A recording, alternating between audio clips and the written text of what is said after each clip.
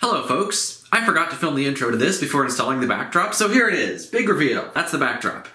Anyway, let's take a few steps back and I'll show you how I got to this point. It was almost 2 years ago when I started building this layout, and for about half of that time it's looked more or less finished. However, there's always been one major thing missing, and that of course was a backdrop. It wasn't such an issue when the layout was in front of the window, but since I moved it to this side of the room, it just has this big blank wall behind it, and that doesn't look very good. So at long last, I decided it was about time I installed a proper backdrop on the Westport and Shelter Cove Railway. My original plan was to make a photo backdrop from scratch, but I then figured out how much work that entailed and decided to scale back my ambitions a bit. Instead, I bought a backdrop from trainjunkies.com. I have no affiliation with this site, but I do really like them. They have a really good selection of backdrops for sale, and they can make custom ones for you as well. Before I ordered, I emailed them with some questions, and they were very friendly and helpful. I definitely recommend them. The backdrop I chose is called Mountain Spring Snow with Trees, and I actually bought the O-scale version instead of the HO version because I wanted it to be as long and tall as possible.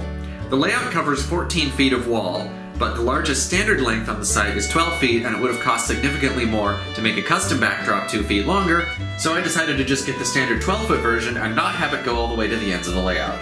This didn't really matter in the end because one end is right next to a window and the other one is tucked away back in a corner. The backdrop is 2 feet tall, which is plenty of room for the snowy mountains to realistically tower over the scenery and give a good illusion of distance. The backdrop comes printed on a continuous 12-foot roll of paper, but I didn't particularly feel like wrangling a giant 12-foot piece of paper that keeps wanting to roll itself up. So instead, I decided to cut it into 3 sections, mount them on 2x4-foot pieces of plastic signboard, and attach them to the wall behind the layout.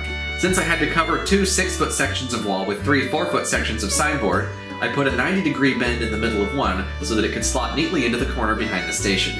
The most involved part of this process was cutting the backdrop and attaching it to the signboards. To attach it, I used heavy-duty double-sided tape. This stuff is really strong, so I didn't have to use very much of it. I put a strip of it all the way along each edge that lines up against another section, and just in the corners everywhere else. To cut the backdrop itself, I lined one end up and attached it first, then cut the paper with a fresh utility blade, using the signboard itself as a ruler. To stop the edges of the paper from curling away from the board, I put packing tape over every edge that didn't have the double-sided tape all the way along it, including the top and bottom. The final step was to attach them to the wall. To do this, I rested them on top of nails pushed into the wall just below the level of the layout, pushed the sections of the backdrop tight up against each other, and used more small squares of the double-sided tape on the upper corners to attach them to the wall. The final result is a continuous backdrop with barely visible seams, and if I ever decide to move the layout again, the backdrop can easily come with it.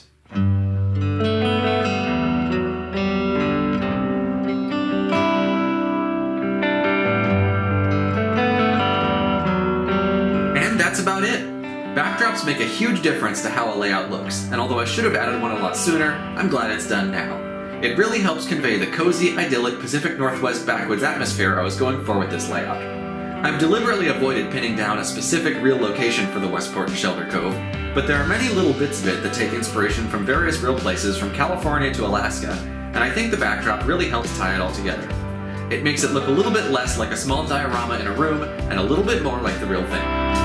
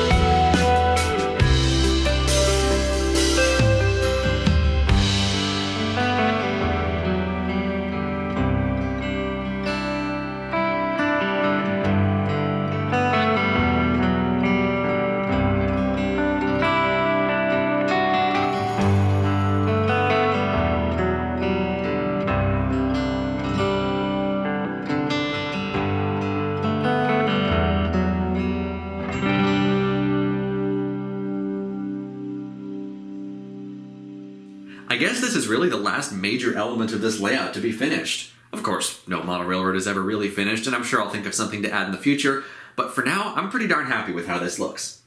Anyway, folks, that's it for now, and I'll see you next time. Thanks for watching.